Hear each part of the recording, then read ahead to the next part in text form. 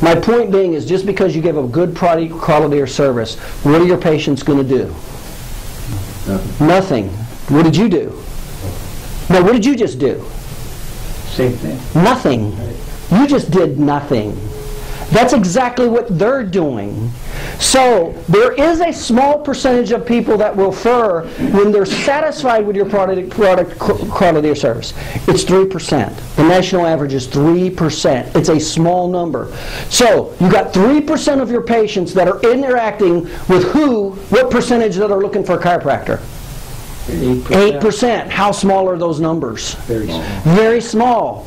This is why you have to be proactive. You can't just give a good quality product or service and expect to get referrals.